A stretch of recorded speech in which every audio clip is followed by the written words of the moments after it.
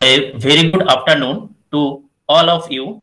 On behalf of Department of Computer Science, Government General Degree College, Singur, I, Anupam Sen, Assistant Professor of this department, heartily welcome you, students and faculty members from different colleges in this international webinar on Reconfigurable Computing and its Future, organized by IQAC and Department of Computer Science, Government General Degree College, Singur.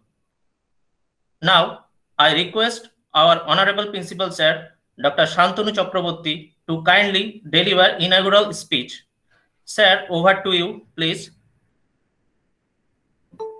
Hello. Hello, am I audible? Yes, sir. Okay. I welcome everyone in today's international webinar, Reconfigurable Computing and its Future. The field of reconfigurable computing becomes a revolutionary and hot topic that bridges the gap between the separate worlds of hardware and software design.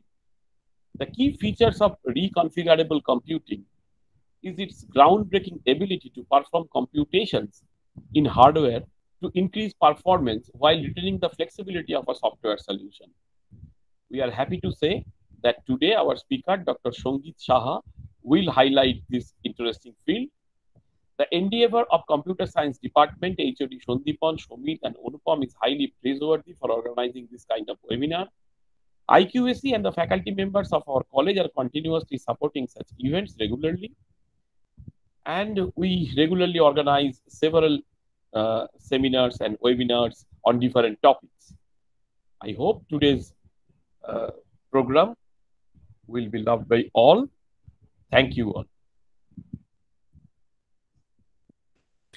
Thank you, sir, for your constant support.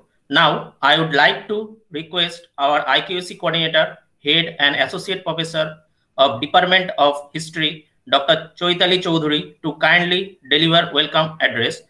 Madam, over to you, please. Very good afternoon.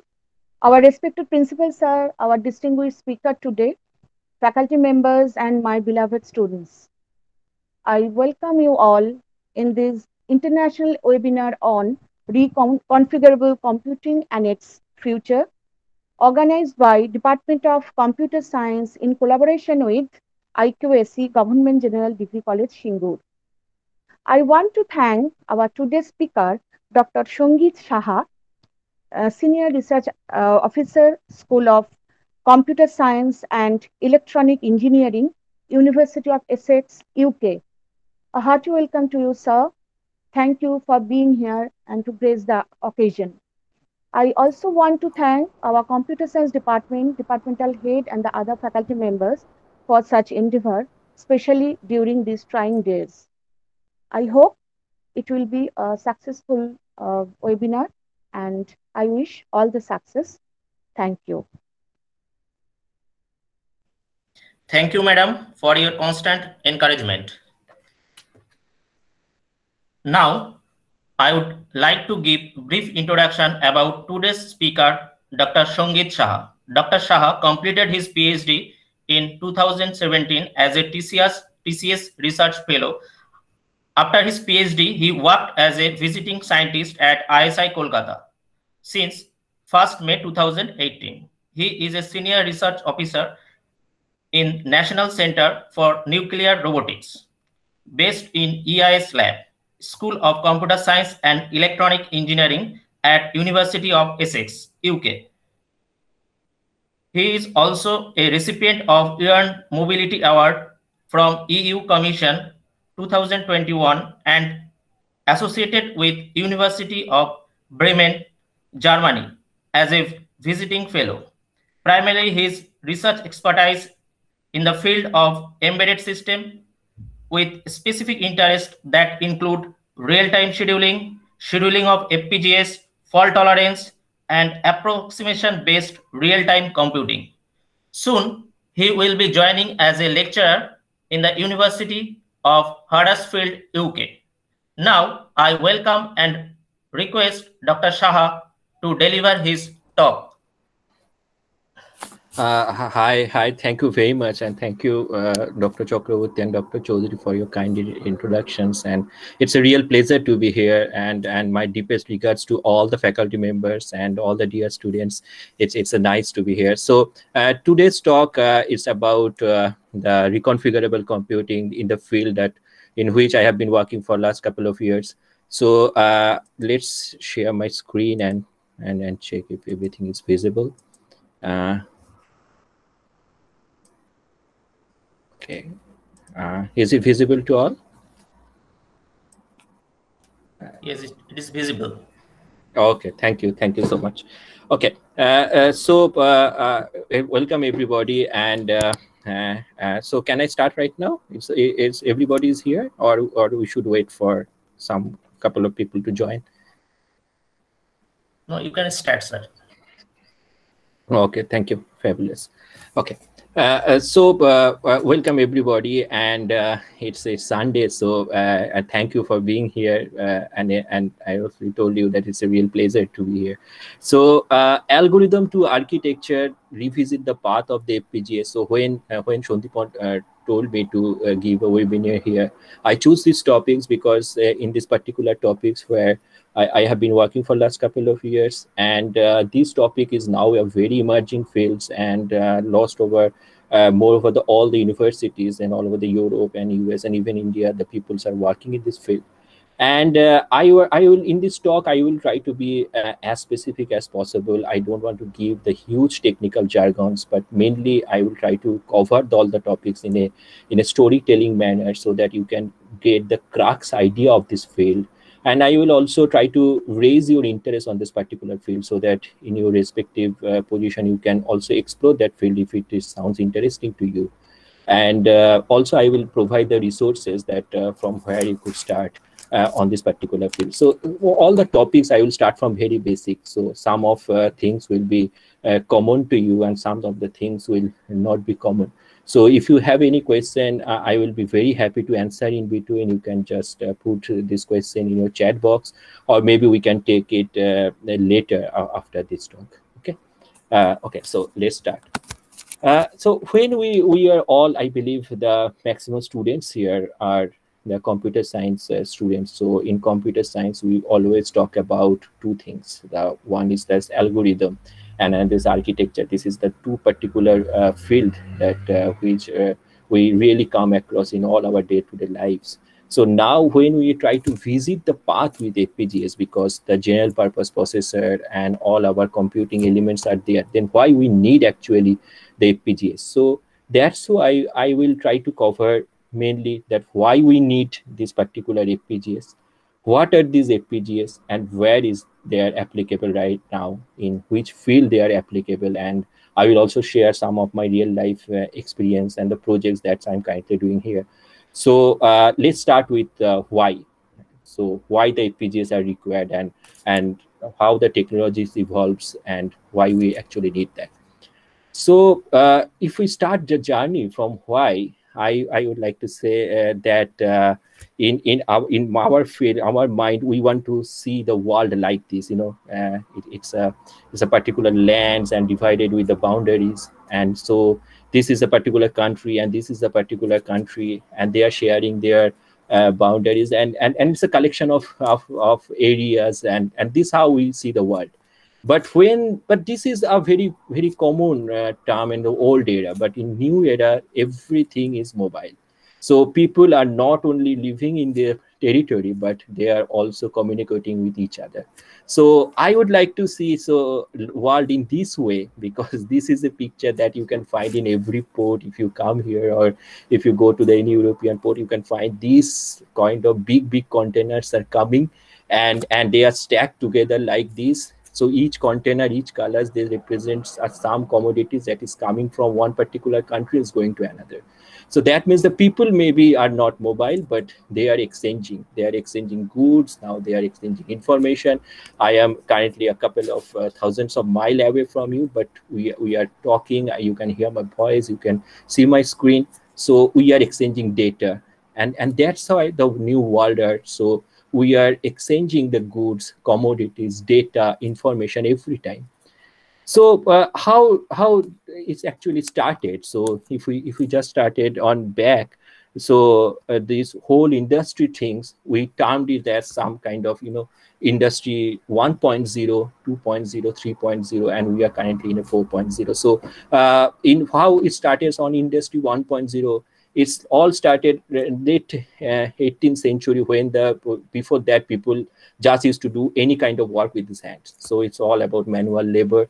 Then people invented the steam power and water. So they have now the machines is operating by some steam and water power. So you can relate it to as our old days. We had to have a steam engine. So this is the first industry revolution happened in 1.0, when people see the first machines. So then the time passed by, and people started the electricity invented. It's a huge invention, and then the people are saying that, okay, rather than having the streams and water, we can now have electricity. So huge machines can move right now. So it can be termed as a second industrial revolution. And after that, maybe after this, when the electricity involvement, say after the Second World War and something in 1970s, 80s, when the digital electronics evolved, the pre-industrial revolutions comes, and it's become a term has been floated. It's called the mechatronics. That means we have the mechanical part, as well as it is coupled with some electronics. So it is a third revolution happened. So where the robots people can see digital equipments there. And lastly, now on 2011 onwards, in Germany, the big automobiles company like Mercedes-Benz and Bosch, they have coined the term Industry 4.0, and currently we are at this era. So where everything is now digitized, as well as it has an IP address. So all these fancy terms have been floated. So cloud computing, IoT, and all these terms are now there because everything has an IP address, and they can communicate to each other. And now the new term has appeared, is called the cyber physical system. So that means cyber means we have some computing power, as well as it has internet, and it can operate a physical system which is remotely, which is not adjacent to it, but it is remotely there, and it can operate that physical system. So cyber physical system actually appeared right now. So it's a big journey. So from 17th, 18th century to 200, industry 1.0, 2.0, 3.0, 4.0. So basic thing is that more and more we are bringing complexity. So we need more computation power. That's a key idea.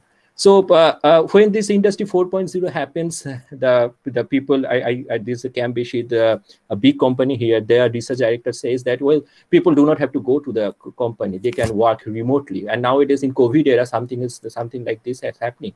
People they are connected to the big machines. They are operating through their computers up to certain accuracy, and it is actually possible. It's possible due to this cyber physical system. Okay. So and these terms are called as the smart factories nowadays. So everything which can operate from remotely, it is can through the internet. People can work in factories and operate their particular machines. But all you need an internet, and you need some kind of computing capability.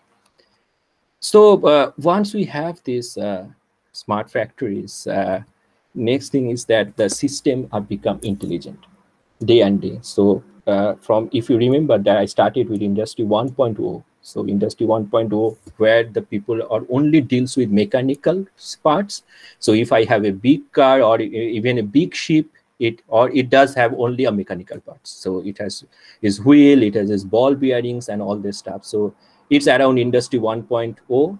And then when the industry 2 and 3 comes, the things become more complex for our own flexibility. It's have the mechanical part as well as electronics. Now you can see the car is no longer a mechanical part. It has nearly 80 processors nowadays. So whether you are pushing your brakes, whether you are driving your steering wheels, it's all the microcontrollers are there which are actually controlling the whole thing. So car is not a mechanical right now. It's a more of an electronic systems. So it's around industry 2.0 and 3. And when this particular industry 4.0 comes, so we are talking about intelligent systems. So systems can operate by themselves. So we are now incorporating artificial intelligence, machine learning, so that machines are intelligent enough to take their decisions. So these transitions from mechanical to mechatronics to intelligent system, this gives a very common flavor, is that we are making the things complex for our own flexibility. And once the things are complex, then you have lots of job to do, because things are getting complex. You have lots more data to process. You have to have a good computation power. If the things are simple, you are happy with the less computation power. But if the things are getting complex and you are demanding lots of things from a system that your system can do by themselves, so you are now have to prepare that you have to give a new paradigm of computation power, because the electronics, this has some capacity, the memory, it has some capacity, it cannot be increased after a certain level. So once this intelligent system happens, so let's talk about some basic systems. So in general purpose system, so whenever you hear the word computer, we all think about that it could be a PC, or it could be a laptop and something, a desktop like things. So basically system is something which, if you give some inputs, it calculates and it sends you back some output. But these are called the general purpose computer. But there is another type of system which is very common nowadays, though it's not be classified as a so-called computer or server or laptop, but processors and computation does happen there every time. And these are known as embedded system. So why it's called embedded system? Because the computing system is embedded within the electronic device. Your phone, it does have a huge number of processors inside it. So it's an embedded system. Your washing machine, your refrigerator, everything. And this particular system, we can say that this is designed to carry out a particular task.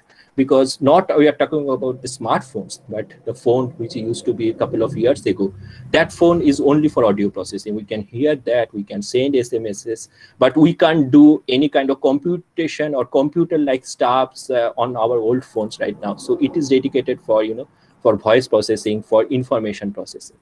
So you can't say that, well, this is the definition of an embedded system, but you can say that nearly any computing system other than the desktop, it can be classified as the embedded system.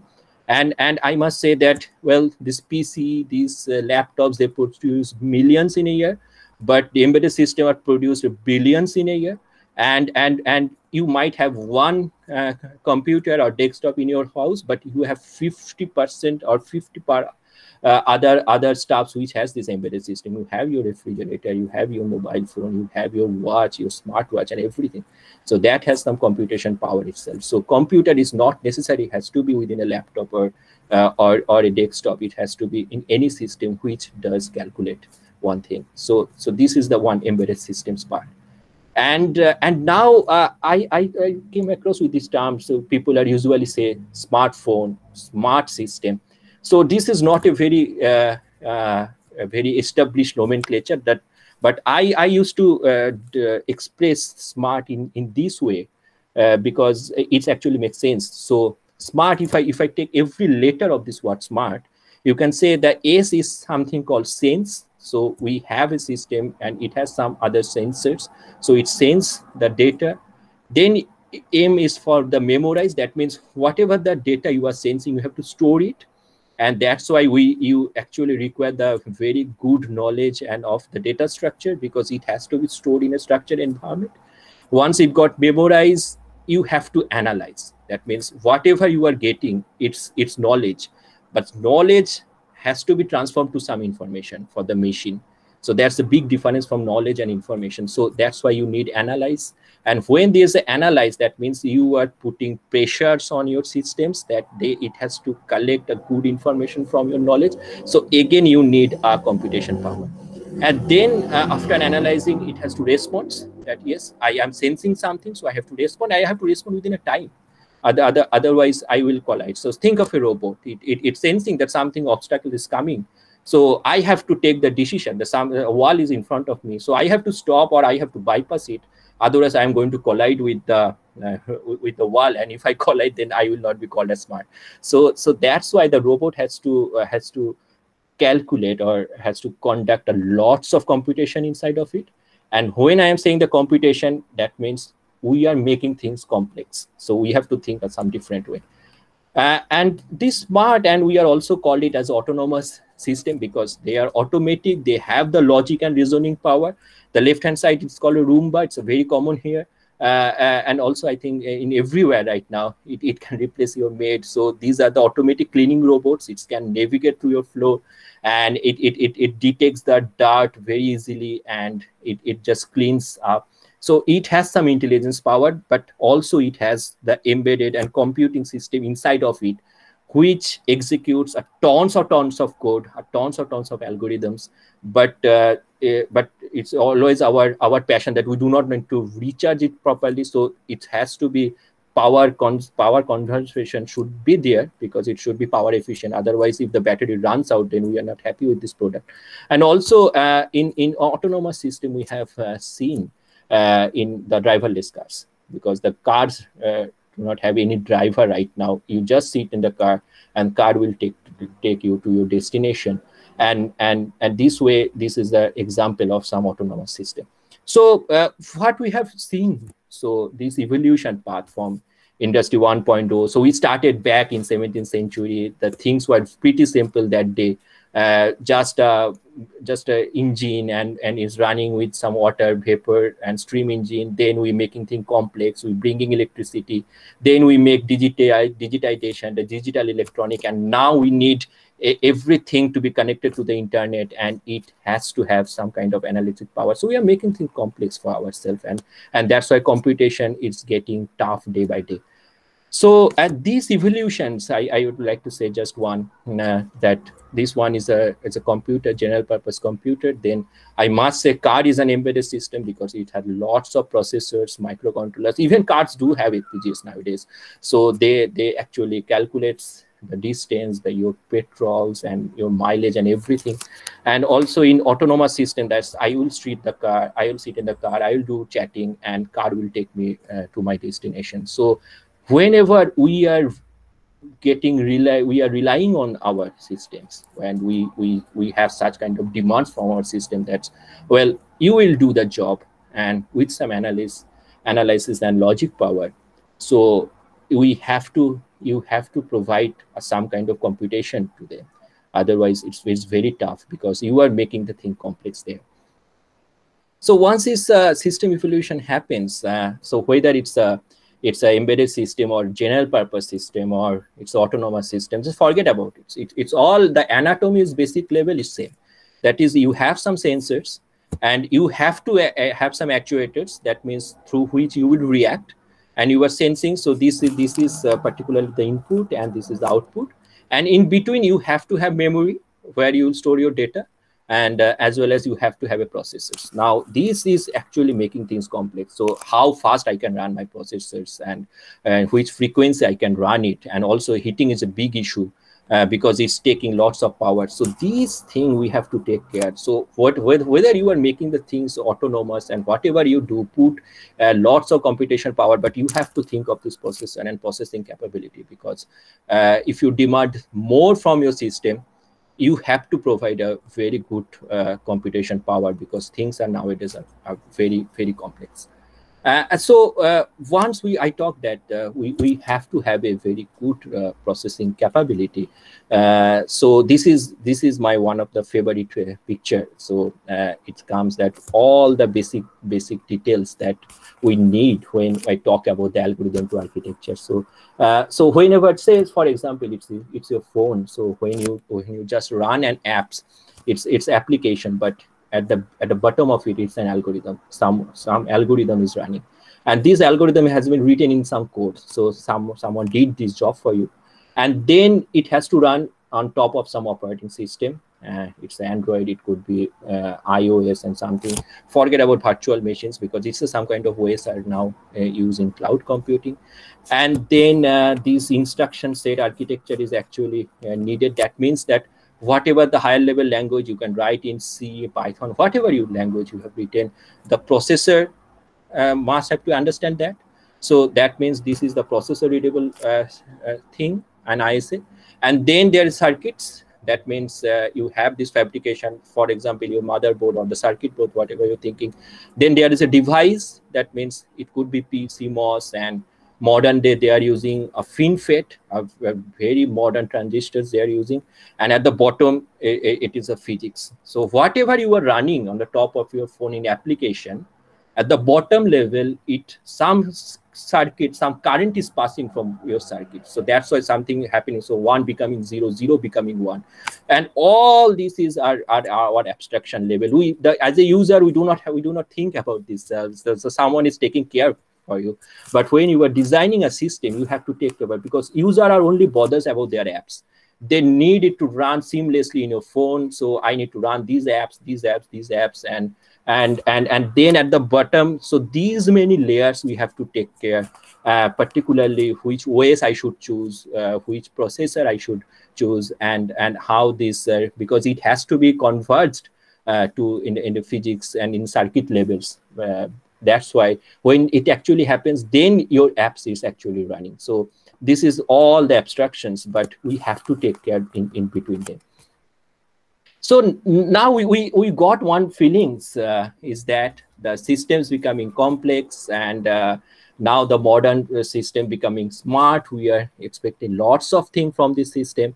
So we have to take care of our processing capabilities. So it's all about it's all about a design and analysis. So so I have to design it, and I have to analyze that whether my design and whether this architecture I should use it or not. So here comes I would say it's a creativity, and it's a cost performance analysis. So that means if you design something which is very costly and performance wise it's not that good, then it's a definitely bad idea. So we definitely look for something which is performance wise is good, as well as it is less costly. So we need something like that, because a processor can be increased, its computation power can be increased, but it may be too costly. And if your devices, if your phones are too costly, then no people are going to buy it. So that's why we have to think of something alternative, so that we can down the cost, we can cut the cost, as well as we are getting what we want. We want performance because we are making things complex.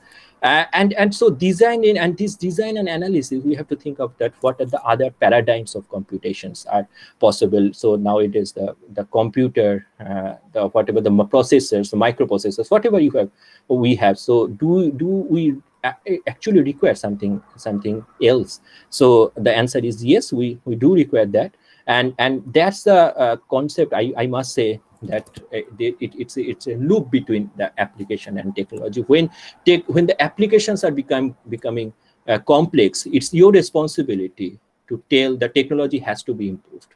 And when the technology actually improves, then it will also help to design, to make the application more and more and more complex. So once I have these applications, I am making things complex. I am using Industry 4.0. My system is now become autonomous. I have provided the logical power to my system. My system can automate themselves. So I have to improve my technology. And once I improve my technology, then I can also change in the application. Well, I can put so many features in my apps right now because my technology supports it.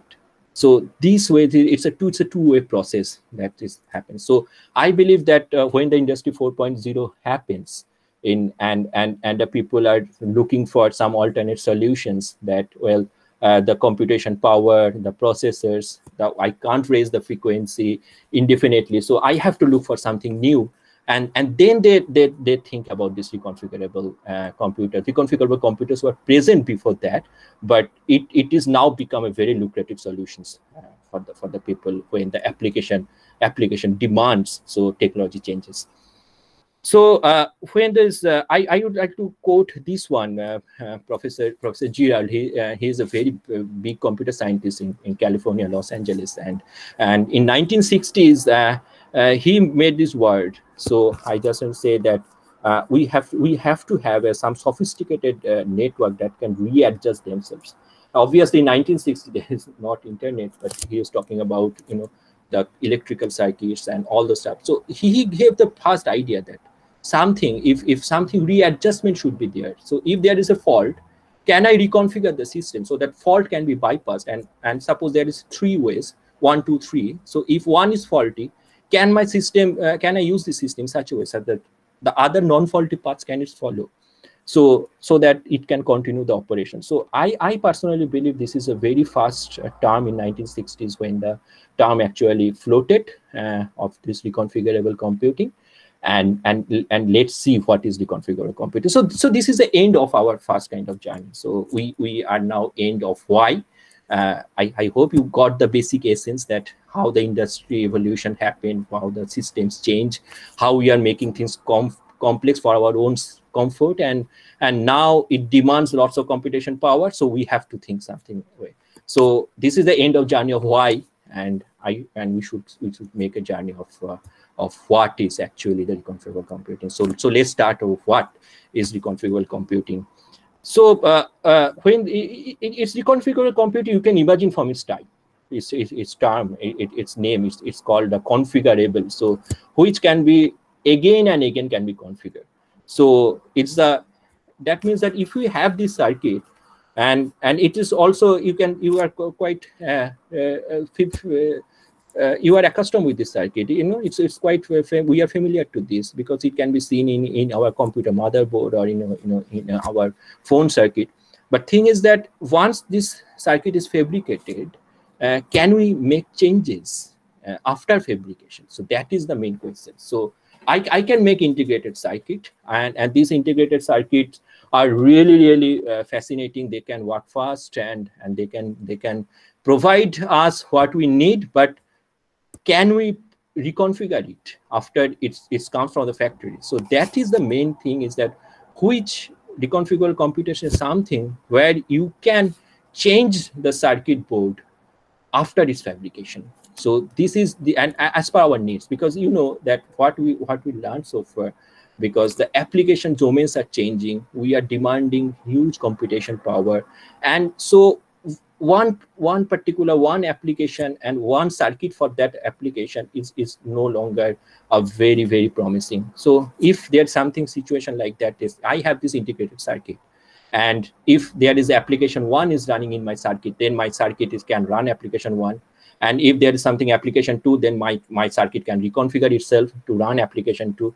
If there's application 3, it can again reconfigure itself for application 3. And that sounds really nice. So that's actually what the FPGA does. So this is on the reconfigurable computing, and you can see this picture. So in reconfigurable computing, it's about the implementation of circuits after fabrication. So we know how to write programs, that if we have C codes or Java and something, then we just write it. There's a compiler, you are using some kind of compiler that compiles and makes some executable file and dump it in your processor, and you are done. But can we represent hardware circuits like a program?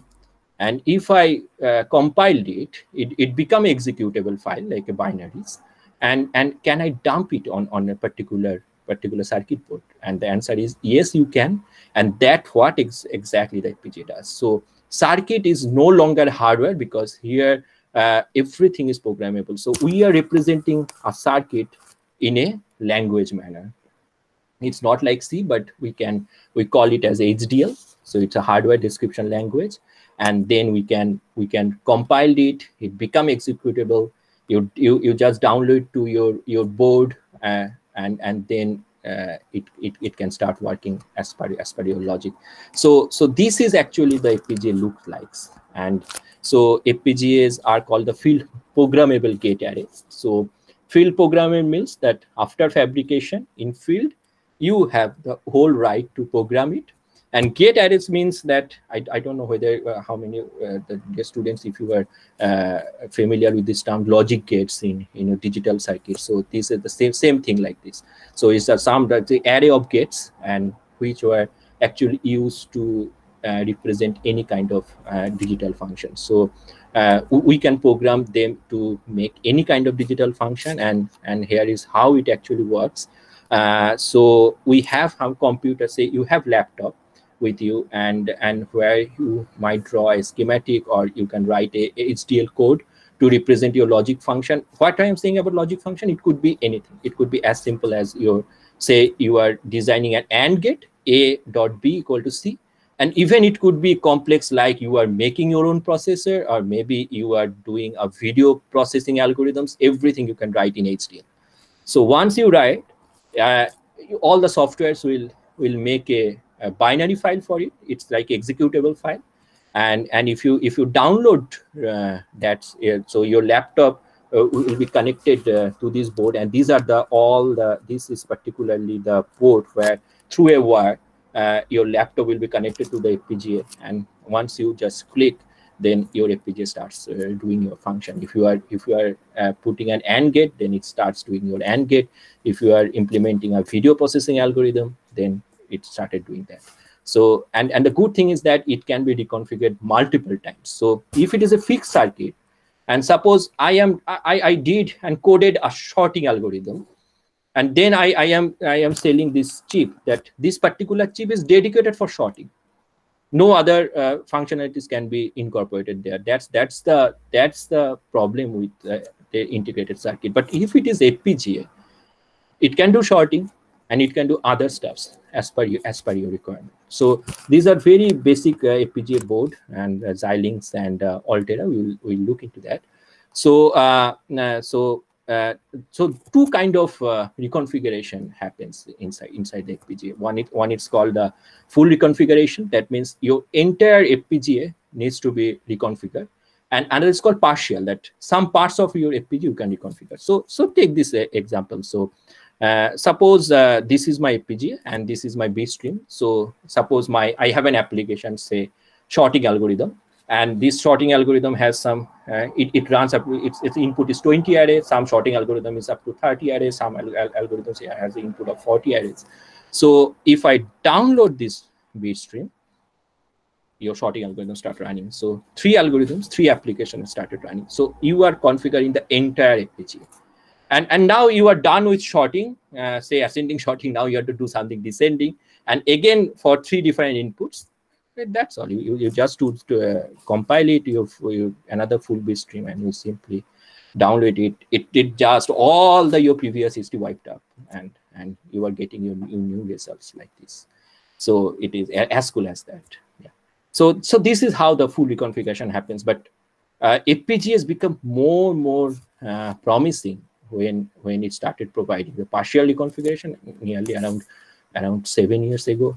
And so what is happening, it is much more fancy. So suppose you have a design A, and which is doing some kind of video processing algorithm, and I would like to configure some part of my design A. So design A is running here, and then you say that, well, this board, after this video processing, I would like to do some kind of audio processing similarly. No problem on that, you can do that. And without interacting design A, you can download and your audio processing algorithm and design B. And then there's someone came and say that whatever you are doing, I want to do something else. So no problem with that. You can do in design C. So that's cool. So we can utilize the part without interrupting other. Design A, when is running, it can run design C without interrupting. And even you can withdraw design A and you can dump design D as far as if you require, you can do that.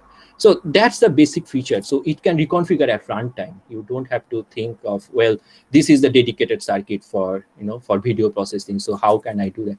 But one thing I must to say that that this dedicated circuit are really faster, but it's not flexible. So vendor wise, the FPGA Altera was a very big vendor, and Xilinx. So when I started working nearly 12 years ago in this field, Altera and Xilinx were the only one. But then Intel saw prospect in this, so Intel jumped in, and Intel completely acquired the FPGA world right now. And I think that in your PC, Intel PC and Intel processor, you are going to have FPGA based PC very soon, because Intel is working very hard on this particular field. And that's I told you about that. So question comes that why this FPGA is important. So first thing is that you must remember that whenever you are executing something in software, that's really good. But software, what happens, the problem is that it has to be, it's a really sequential process. So suppose you have something, so you have to fetch the data, then you have decode and execute. So fetch, decode, execute, these are the cycles that happens for software execution. But for hardware, it's like, you know, it's a parallel execution, it's a concurrent execution. So if you want to add something for software, you know, for loop, you have to do it sequentially. For adder, for hardware, it's like you are just using a couple of, so you have to add 16 times. So, and if your inputs are parallel, then you can implement simple 16 adders parallelly, and you can get your job done. So sometimes it's really much faster than FPGA. But when to use an FPGA? So this is the questions that as a system engineer, I always think on this way, that FPGA is very good. So if you need something called flexibility as well as performance, then you should go for FPGA. But if you think that, well, I am not bothered about performance, but I need flexibility, so the general purpose processors, say whatever the microprocessors and the quad-core Intel processor, whatever is present in your phones, it's quite enough. And if you read that, yes, I do not need flexibility, but say for NVIDIA, in particular for graphics card, when the grams processing happens, they say that if we are playing some computer games, what happens in a bottom of that, we have to execute lots of matrix multiplication. So if this matrix multiplication we make a dedicated circuit for matrix multiplication, so that is much important. So they do go for ASIC. But FPGAs is like that. If I need something that I do not require, so sometimes I'm doing matrix multiplication, I sometimes need some other operations, so I should go for it. And FPGA becomes a more lucrative solutions for flexibility as well as performance. So it is in between that. So next is that it's lots of technical jargons I don't want to give, but just to show that how the magic happens. So the magic thing is that these are called the basic building blocks. So it's a logic, it's all about some circuits there. So it has the memory, it has to be clocked. So whatever you are doing, say suppose I have written a video processing algorithm in HDL, and your system compiled it, and then with the help of these building blocks, you know, it's actually mapped inside the FPGA. So this is something called configurable logic blocks, and these logic blocks actually, you can say it's like a bricks. You know, when you are building your house, you are setting bricks one after another, and it turns into a whole wall. It's something like this. So this is something like a CLB. So by connecting these CLBs and these CLB, passing the data, so all your algorithms is translated into a circuit, and then it is printed, mapped inside the FPGA. So if we see that how we can do that, I must say that you first go for we have to write some HDL code for that. And once the HDL code, so all these steps are carried out by any simulators. So you can go to the Xilinx software, and if you are new, then you can just go. The softwares are always free to download. You can just go and start downloading and start playing with it. So you can write a simple VHDL, and then the next part is the synthesis. That means what is synthesis means is it's simply like, you know, when we are working in breadboard, we are connecting with wires. So it is same like that. And then it's implementations. So that means it's doing something so that it generating a code, a machine executable code, which is understandable for the FPGA. So it is like, you know, the .bit file or the executable file it's producing, and then you just download, and that's all your FPGA starts doing on that. So if you and best thing is that you can go back. So that is the feedback part. So if it is ASIC, then it is an integrated circuit, then there is you can't go back there. But if you have written an HDL applications, and you can say, well, I need to make my different application, you just go back and write and separate HDL for it, and then synthesize, and then follow this rule, just download, and that's all. Your FPGA starts working as per your wish. So this is the part. Okay. So far. What we have learned is, some of you might think that FPGA is, for hardware engineers, and I have to go for VHDLs and stuff. So Xilinx, I think this way, and they floated these terms that FPGAs for software engineers. So you can, if you are good in Python, if you are good in some C programming language and some others, you can fascinately work on FPGAs. It's no longer that you need to have a knowledge of HDL. So they come up with this solution, and so it is calling that programmable logic. So that means we have FPGA as well as we have processors. So they bring both sides together. So we have ARM processors, like and as well as we have the FPGA fabric or logic that as I have shown you, the CLP block. So that because sometimes it requires that for some applications that if it is parallelizable, then you should go for FPGA. But if it is sequential, then you will not get much benefit on that. So processor-based execution is much more appreciated that and so that's the basic fundamentals of this. So you can execute C code here in your processor.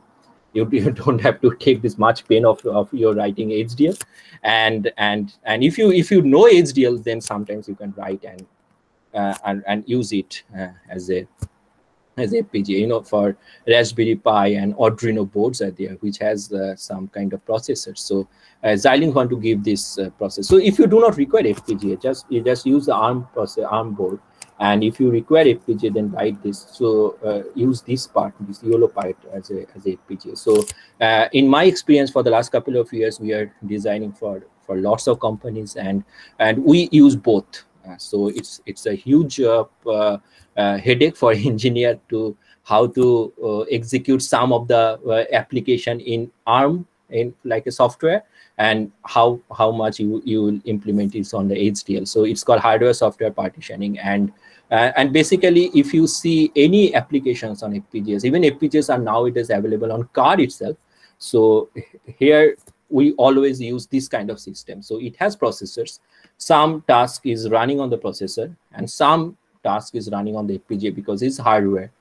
It can be parallelizable. We can get huge benefit of it, and it's reconfigurable. So if same FPGAs can be used for for mileage detection and for audio in a car. So if the user wants to detect his mileage, so he just press a button. So again, you just reconfigure the FPGA. It calculates the algorithm. It shows you mileage. Then you said, okay, I'm not going to do that. I have to do something audio, and you just click that. You reconfigure the FPGA, and you get that. So that's a very flexible. Now I just want to show you that how, because there's lots of tools are available here. I am not going to on that details, but I am going to give you a very visual, visual inspection, so that you can see that how the things we design a system on FPGA. So we have a processor, so it's called a processing system. You can think of any processor. It's an ARM processor. So once the processor is that, the processor should be connected with the memory and peripheral. So that's the obvious thing. So you have to choose some bus. So this is the bus. So once I have a processor, I have bus. I need to provide the memories and all my peripherals. So I add a memories and GPIO, that is called general purpose input output, and I have added some peripherals. So this is the basic my architecture. It is somehow it is connected to your VRAM and your memories and all that, and then you generate the hardware, and then you generate a file that contains all your hardware information, and then when your FPGA comes, you just from your tools, you just drop this file with somewhere connected to this FPGA, and your FPGA, all the hardware parameters are ready. So once you are ready with your hardware, what is the next job? Your next job is to write the software applications for it. So go for it. You write it. So you have your test code, say something. I usually write on system C code, but nowadays you can write in PineQ, R, whatever you have. FPGAs have compiler for everything. So you can write your codes and your software applications and compile it, and it will generate some executable file, and that's all. You dump it, and so you made your hardware ready, you make your software ready, so your application should run it. So these are all the tools to take care of you, but you have to generate, you have to operate the tools, and you have to, obviously you are using the tool. There might be lots of error that you have to solve, but but this is the basic steps, and so that we usually follow. And another thing is that I heard this term long before, that we are going from lab to MATLAB. So that means MATLAB is everywhere. So if MATLAB is everywhere, then how MATLAB can't help you to write HDL codes? Yeah, MATLAB is also again a savior here as well. So if you have MATLAB, then you do not have to take this huge pain of writing HDLs. If you have algorithm, and then MATLAB can help you to reach the path of architecture. So Janku is the name of the FPGA, that's I told you. So MATLAB can help you up on that. So you in MATLAB, you can write your MATLAB codes, and then it can be converted on the hardware definition languages. And if you can, maybe you can just design your system. So this is the input, there is a switch, and I can design that. And again, it can be converted to HDL. So HDL means MATLAB will do that, and MATLAB will compile it so that your FPGA can understand it. So it is more like that. If you do not like HDLs, and more if you're a software kind of guy, then you should go for it. And it's all present there. I think we got we are almost finished our second journey. That is what is FPGA. So we finished why, we finished what, and now we should go where it's actually available, and where the people can see it, and where the FPGAs are now using. And here I can share some of my experience that in real life where I am using it. So let's go to this journey, that's where the FPGAs are got there. I hope you got the basic of the ideas, that why we need that. At first we make our things, our life complex, then we demand for high performance computing, then we go for FPGAs. And FPGAs is nowadays, FPGAs coupled with processor, it's a very good solution nowadays. Now we see that where is actually possible. So if we start where, so first FPGAs are, I did lots of project here in FPGAs, and it's all about the autonomous car. There is a project of this car company, big car company, Mercedes-Benz, and it's a huge European project, and where we have to write the algorithms for video processing of a lane detection. So what happens if the car is moving, it has the camera, and it has to process the lanes, and it has to make the image sharpening. So this is one kind of application I'm telling about. So traditionally what you can do, we can use our processor for video sharpening. You can write any code of it. You are taking the video, you have to make it sharp. Do that with the processor. But our idea is that if the FPGA makes any difference, and if it is faster, and the results are really fascinating. Now the question will come that how faster? I can show you graphically. So this is the data we did in a real life project with Mercedes-Benz, and you can see that with the processor, and this FPGA is that much faster, because in this video sharpening tool, this algorithm can be parallelizable. And if it is parallelizable, then you can write these multiple units in parallel, and where the software depends on sequential execution. So that's you get a huge benefit on that. So so this is one applications we did. You can see that this is a particular applications, and now it's sharpening after that, and this is that at our university in our project we did that. It took huge time to do that, but it's really fun to doing this. It has input stream. This is how the lanes are there. So our work is to detect the edges of the lane, and so that our system can identify in HDMI. You can see that huge data rate is coming. So it's all real time. So you are putting nearly a 720p videos on your FPGA. So this is our FPGA.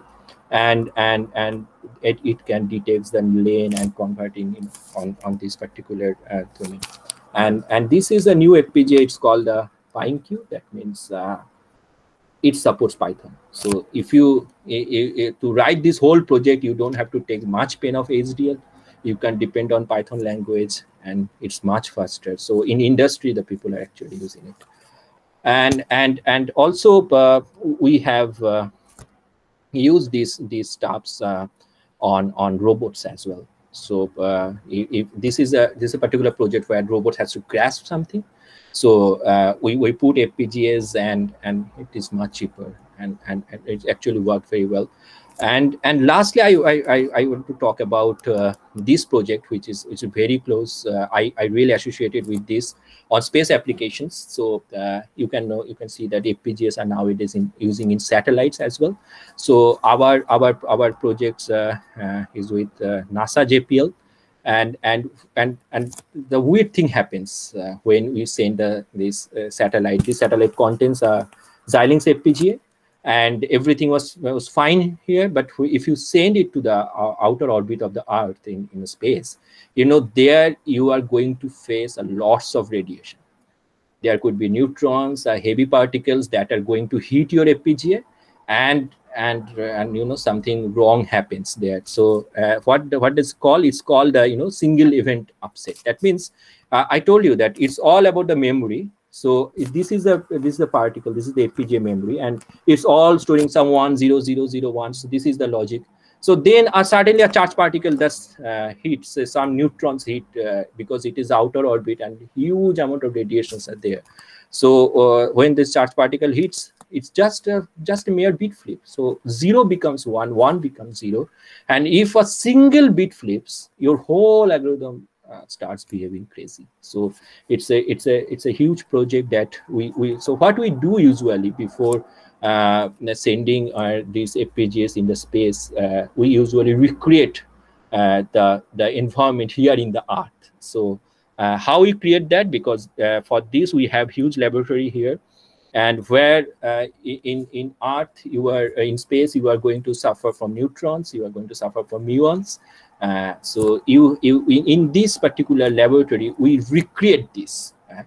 We have neutron source, we have muon source, and we hit our FPGA with this particle and see how it works, and then we write algorithms so that if any bit flip happens, we can manage it. So I can share one of this video. You can see that this is a camera, that white dots is that the neutron, the particles is actually hitting the camera. So you can see that how much, so nearly a million or billion times of neutrons are hitting the camera, and this is how we do that. So this is the neutron source, and we put all our FPGAs in line, and so that if something wrong happens, we in your control room, we just checking that whether we can manage this kind of upsets here. So this is one applications, and this is the project with NASA JPL that we are currently working at, and this is the one that FPGAs can be used, and I told you about this, from autonomous car to space and everywhere the FPGAs has is huge application, because it does provide reconfigurability, and it has disadvantages, but its advantages is much more. And again, you can see that though the FPGAs are not suitable in space, but still we are making it suitable by creating the space environment inside the Earth. So this is the I think this is the end of our WARE journey, and now I would like to say that if all the students, and if you really would like to know about more on these FPGAs, and if it is sounds interesting to you and you want to plunge yourself on this particular field, then I must say that you can start with Xilinx University program. So you can just take this name and Google it. It's like a Xilinx University program. It's a free program where you can get all the study materials, and even you can the faculty members, if you really like to start your project students on this, so you can take the advantage of it. You can write a proposal, and usually Xilinx donates all the FPGA boards, and you can also have these Altera boards available in India, I believe, within 1,000 rupees. So it's a good way to start. That's, I told you earlier, that softwares are easily downloadable. It's not costly. So what you have to think? You have to think of the board. But anyway, if you have the passion, you can start doing on softwares, so that you can run HDLs. And because in this industry we have a huge demands of FPGA engineers and semiconductor engineers. And so I would suggest a few books. So these two big books are are really written by one of the Intel engineers, and so very funny books. You can just go and download. It's free downloadable. It's not a textbook. It's like a story. They have taken about why FPGA is required, and very funny instance it's provided. And this website I really find very useful. FPGAforfun.com. You can go, and it's has lots of projects. Projects available for simulations, project available for hardwares, whatever you like. You just go and learn to it. And lastly, for students who are really interested, I think I can help you on that. You can go to Calcutta. I don't know how much is possible in this COVID era, but if you go to the Calcutta University in Salt Lake campus, they have huge FPGA labs, and being an alma mater from there, I think I can. Some students, if want to go do some project work here, I think they can do that after COVID era, might be, because now nothing is possible. So I think we are now end of this talk. So if I conclude, I always conclude with this one. So it's like that. A very strong words, but it's true that FPGAs are not a COTS. It means the commercial of the self technology, that is, and you cannot walk into a PC store and buy FPGA card, because I think you got the idea. It's not like that which is ready to work right now, because it's FPGA, but you have to make it work as per your requirement, whether whatever the algorithms you need, what is your design requirement.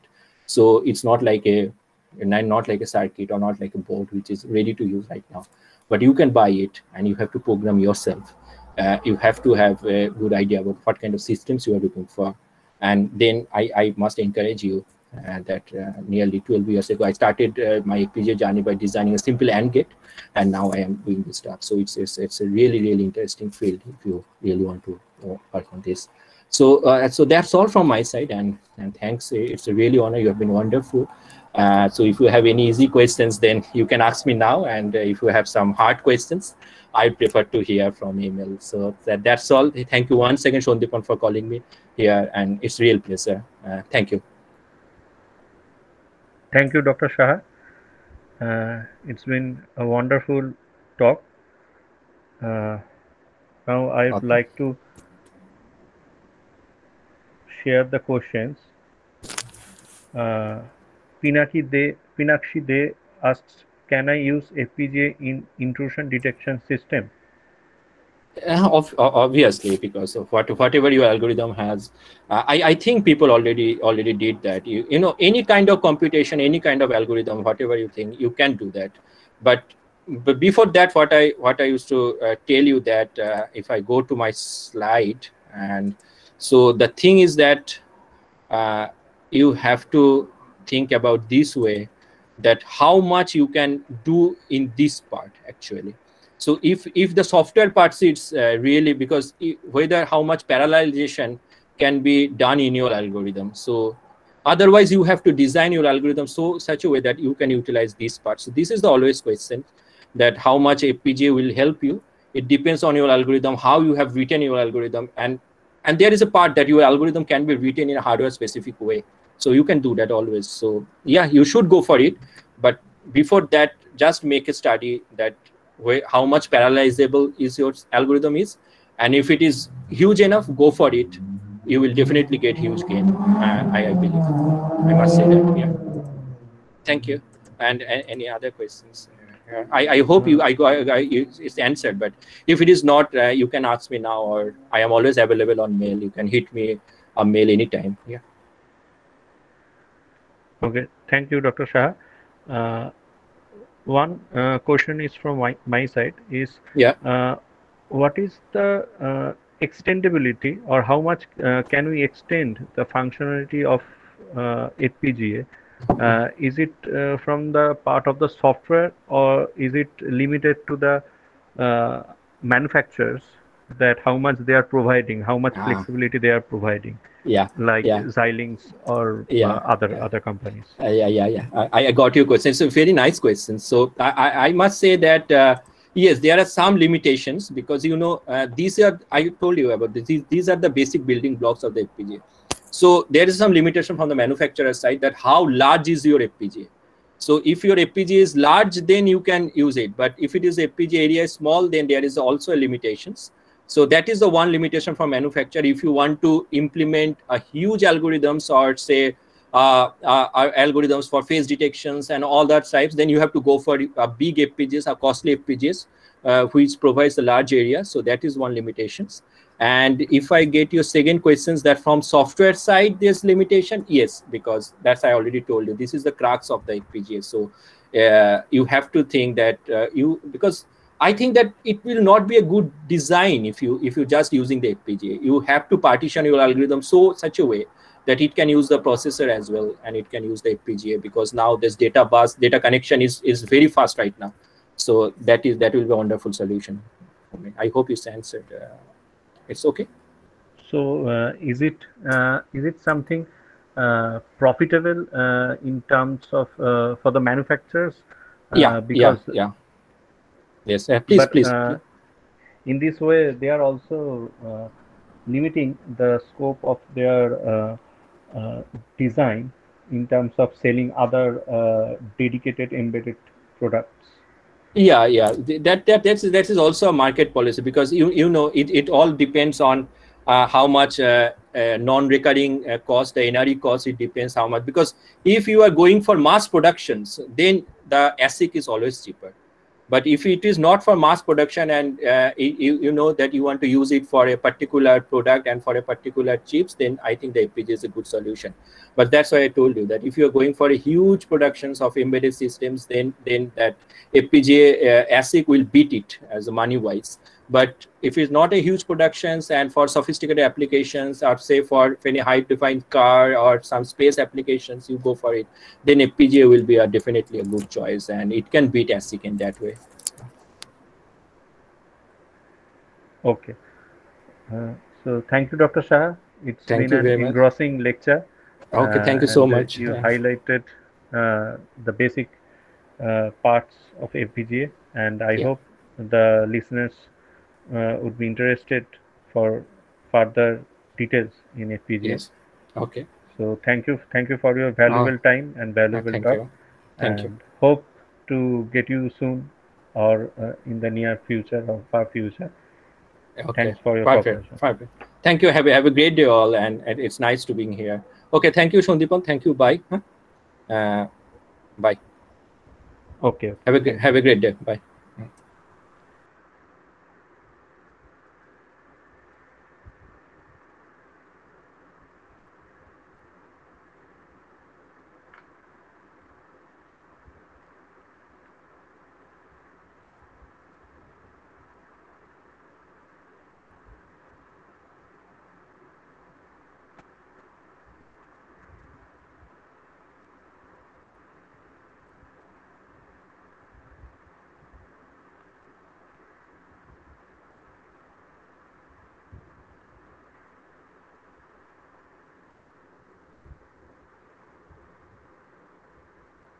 So I request everyone to fill the feedback form. I'm sending another link.